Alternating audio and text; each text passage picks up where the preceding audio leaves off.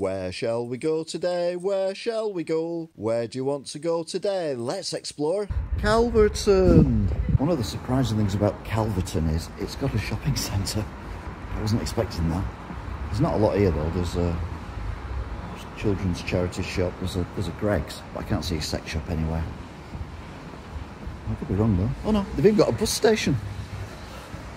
Calverton's got a bus station. It's got everything. Look at it. It's got a notice board. It's got a dentist, and it's got a bus station. Calverton, it's where it's all happening. Calverton's also got a post office, although obviously it's closed at the moment. Calverton's even got like a climbing frame thing, which is really cool. And it's even got a health centre, as it says there, Calverton Health Centre. It's well good. Calverton Village was very, very old indeed. It was built at least 3 weeks ago. And as you can see from some of these houses, look how low that window is. I could walk past that and my head wouldn't even touch the top of it. It's very cold as well, which is why the camera's shaking, because it's freezing. But that's Calverton for you. Always cold, paths as well, but they are quite narrow and a bit dark. And I don't know where it's going. Right, there's the public footpath, and this is where it ends on an estate. It's a bit boring, isn't it? We'll go back the other way, I think. There are some people who think Calverton is extremely haunted.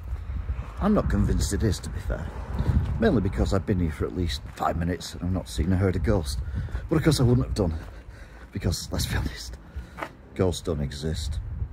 Now, if there's going to be a ghost anywhere, you would imagine it would be in this very quaint little church.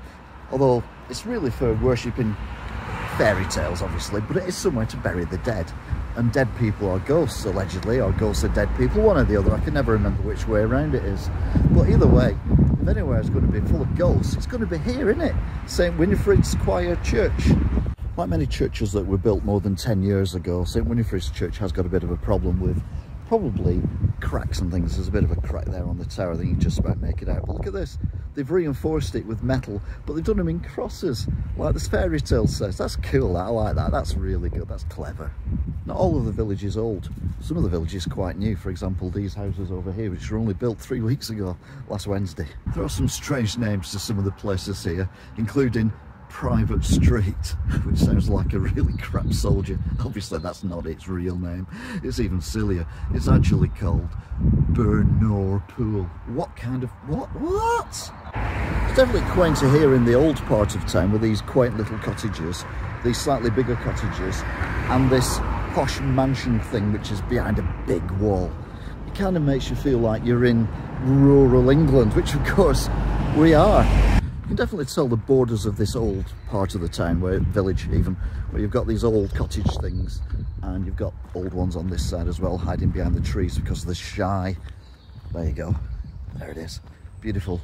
Really, really quaint and lovely places, aren't they gorgeous? And then literally, you stand here, that's the end of that one, that's the end of that one, and then all of a sudden, it's all modern housing as far as the eye can see. Well, for a way anyway. We've also got here all the amenities you could ever want. There's a tractor there parked outside that house. There's a post box there if you don't have the internet web. If you have a dog and it poos, there's a bin there to put the poo in. There's a road sign here that basically tells you where you need to go, and it even got one for Arnold to show him his way home when he's coming home pissed from the pub. And then of course you've got a litter bin because you have to keep Britain tidy, and there's a bench there as well to sit on, just so that you can keep nice and well, rested while you do your big walk. And then of course you've got a road sign that says Boner Hill. That's a bit rude. Oh yeah, and there's a bus stop that says Church Meadow, which makes it all innocent and lovely again. So welcome to wherever we are. It's gorgeous. I must say it's all a bit risky around here. But that sign there says Plum Tree Gardens. I feel like I'm in a Carry On film. Next to Yew Tree Cottage, which is named after the holly bush, we've got this place, which is a hair studio and beauty suits. And you can tell because it says a sign on it. But look, they also sell ice cream as well. So that's nice, isn't it? It does a bit of everything. I love that. They even have here a bus service. And there it is. You get one a fortnight every Wednesday, which is ironic. It's running late because it's Sunday. And then, still outside St. Winifred's Church, look, they have a messy church. I thought it was quite tidy myself, but apparently it's every Saturday. So you've got to come to a messy church, come here, but don't catch the bus, because it's only once a fortnight. You won't be able to get home. I thought this road was called Penal Way, but it's a bit faded. It's actually called Renal Way, which is so much better. Renal Tracts. It's all the way up there. This here is a shop. You can tell it's a shop because it's got a massive window on it, but there's no front door. That's a house door. There's a sign here that says, please use back door, but you don't know what you're using the back door for. But there isn't even a back door, look, it's just a wall with a gate. So I don't know if you're supposed to get in it, no wonder it's probably shut down. I mean, talk about making easy access for people. That's the polar opposite, isn't it? Ridiculous. Opposite Calverton Fish Bar is St Winifred's School choir thing, but you can't go in because the lights are on red, so it's closed at the moment.